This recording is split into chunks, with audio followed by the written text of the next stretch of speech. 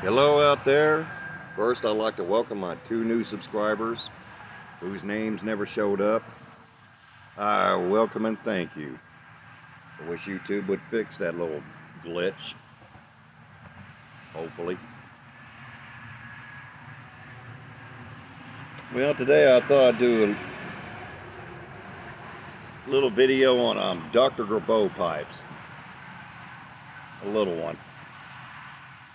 And today I'm going to be smoking some Norman Rockwell fishing. Since the pipe I'm going to be smoking out of, I smoke only aromatics.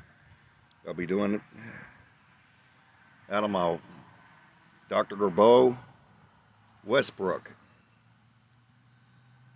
Yeah, it's got the stinger, of course. Some of your Dr. Grabows do.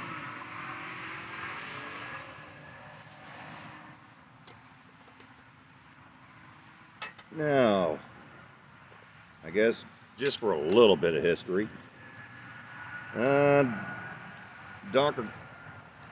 Well, it's been pronounced 2 ways, Dr. Grabow and Dr. Grabow. I'm fine either way. Sometimes I'll say either one. Usually I say Grabow.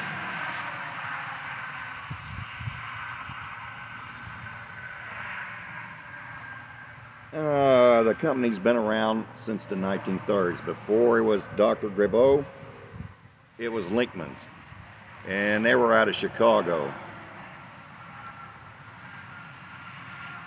And they were there for a while. And I had to look this up. Yes, there was an actual live flesh and bone Dr. Grabow. I've seen I had to look him up on the internet. That was the only way I could find out if he was an actual person or not. Yes, he was an actual flesh and blood living person, and he was actually a doctor. They showed some photographs of him. Real dignified looking gentleman. He lived to the ripe old age of 97.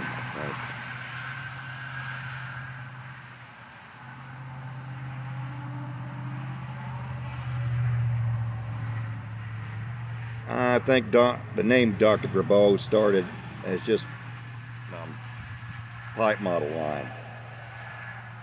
Well, they stayed in Chicago for a while.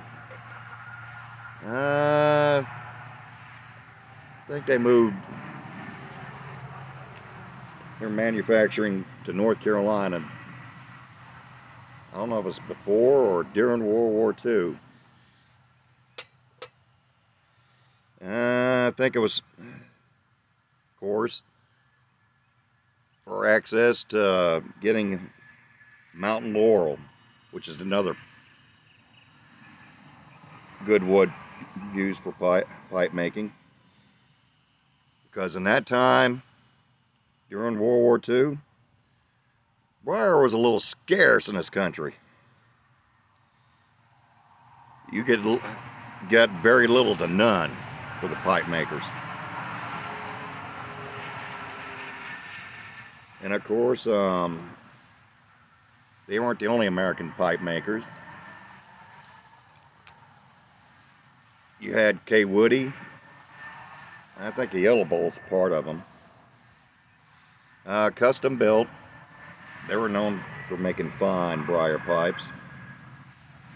And thanks to Ethan Parsimonious Piper, this is the only way I learned about these pipes, is Pipes by Lee.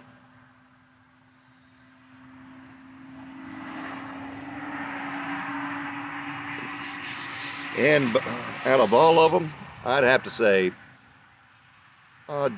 just for the, I guess, overall looks, I think Pipes by Lee's probably got Grabow beat hands down looks.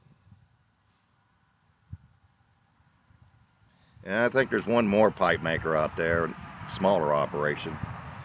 And by the way, when briar was scarce, it wasn't just mountain laurel. I don't know which company was using to look this wood. Well, as far as I know, way further out west, especially California, you have manzanita, and they thought about that for a while. Use it for making pipes. They were going to call it Mission Briar, but it never took off. Now, I've got a small number of Grabows. I had a little bigger collection. I gave a couple of them away.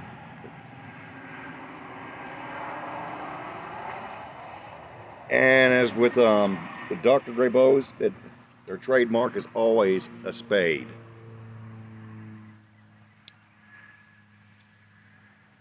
Excuse me a minute.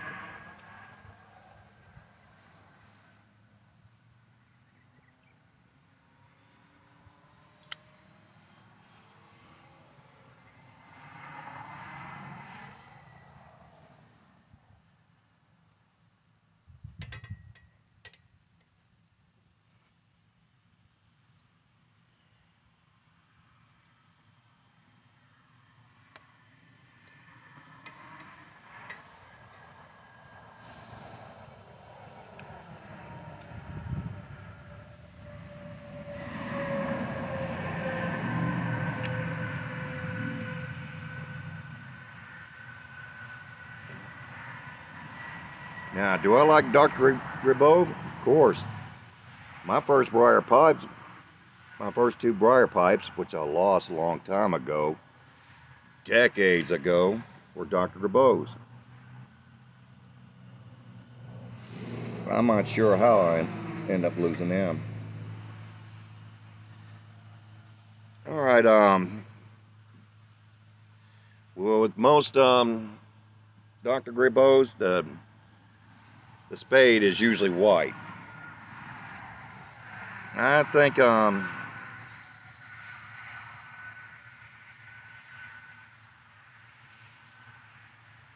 mainly what kind of feels, like a basic model where you can just pull or just twist out a little bit, put a filter in. The Stingers models. You had the Adjust-O-Matics. All right, some of them would have a different color, and they're only been made for a certain time, of course.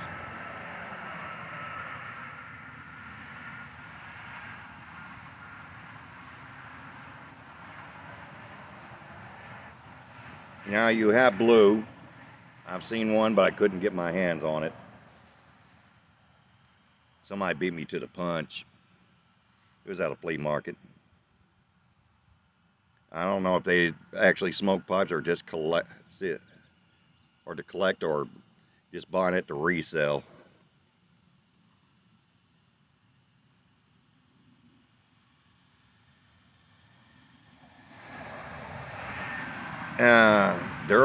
There's black. I think they're supposed to be Grabow seconds.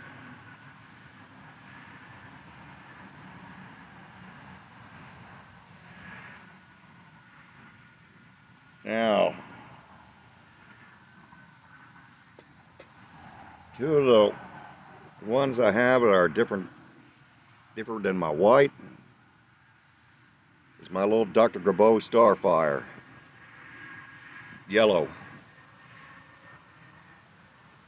Yeah, it's a little Adjust-O-Matic, which means, I guess, when you take it apart, when you put it back together, it should be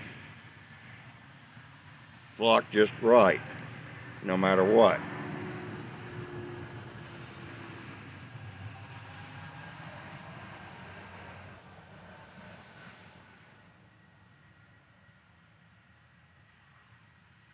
All right, there we go. I picked that up for like a little over $3. Pretty good find.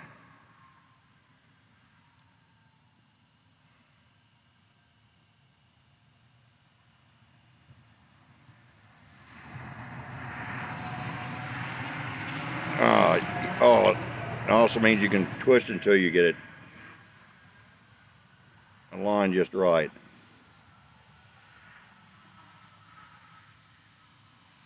There we go.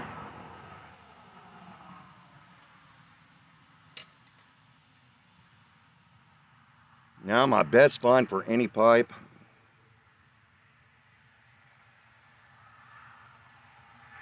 besides my first Peterson,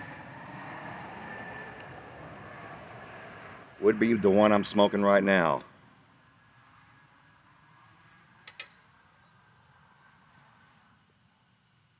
And that's the Dr. Grabow Westbrook. Yeah, I guess some of them could be red, but orange, I know orange for sure. And from what I know about this, I think orange was reserved for just for Westbrook, or Westbrook and one other model. And this one I picked up for like $6 out of the same flea market I got that Starfire from, and it was unsmoked. Whoever got it, I guess, just lost interest in it, because this is the original box it came in. Of course, they tore a little bit off the top of the address, not the actual address itself, just his name. I can make out his last name, Young, and he lived in Ozark, which is about headed west that way. And you're pretty damn close to Fort Smith.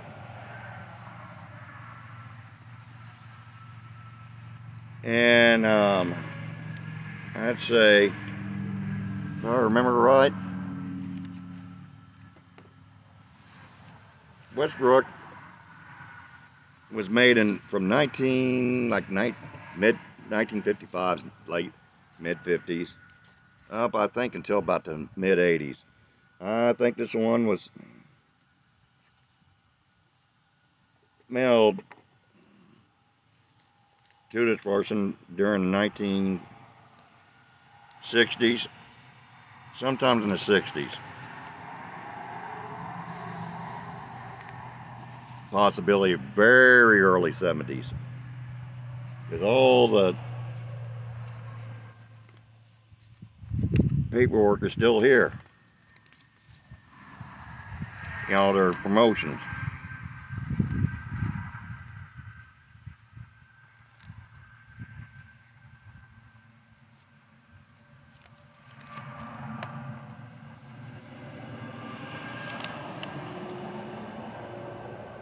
Yep, this is for the Sculptura. Yeah, one is the regular flush, the other one is the wide, bright aluminum band. And it's available in the listed shapes in either flush or banded.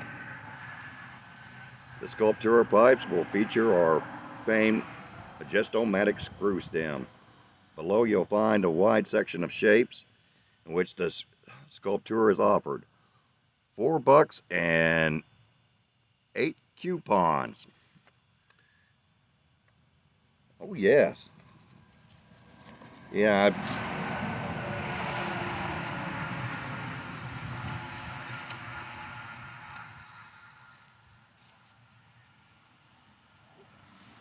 so this one was a hell of a find. Now, with some of the Dr. Grabows, they had names for like royal titles. There was a bunch of them who took their names from model cars that were out, like the Starfire. I think the Riviera is one of them. There was a nice little list of them. They were named after car models. Westbrook, I don't know. It sounds like a name of a common subdivision here in the U.S. Oh, where do you live? I live in the exclusive neighborhood of Westbrook.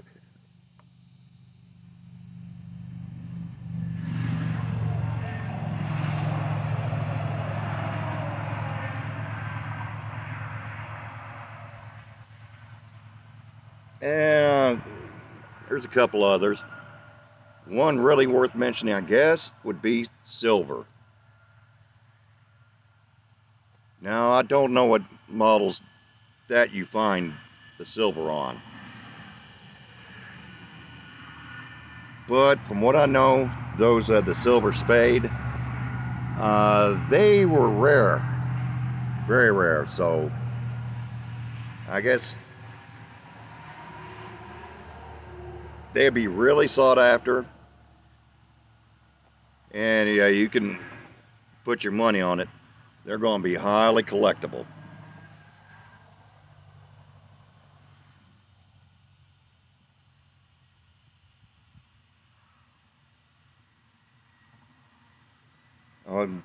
Is Dr. Grabow still worth having?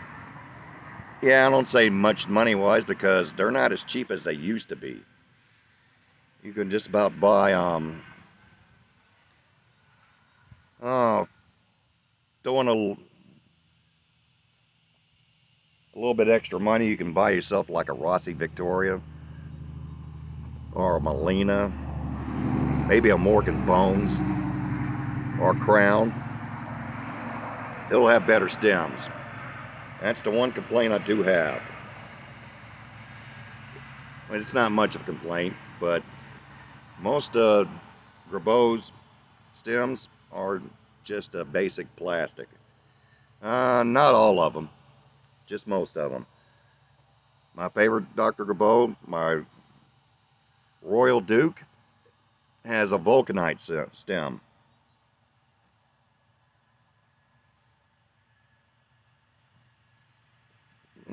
Plastic stems are good. You just have to be a little bit more careful with them. I've seen few flea markets that look like they've been used as chew toys.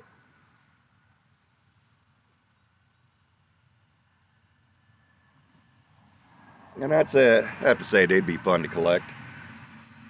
So if you want to collect them, that'd be a fun treasure hunt.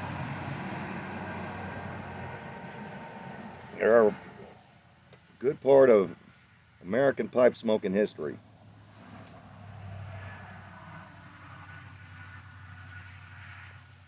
All right. Now I forgot who. I heard somebody wanted people to do a VR for his gall. Shout out a few people who have under 300. I don't really want to enter the gall, but I'll do it. It'd be my pleasure, take part in helping this community. I'd like to give a shout out first to 68 Gunner and to Texascent. Please drop in and give these fellas a sub. They're pretty nice fellas. Okay. That's all I got for now. I'll be back soon with another video. Thank you for dropping in.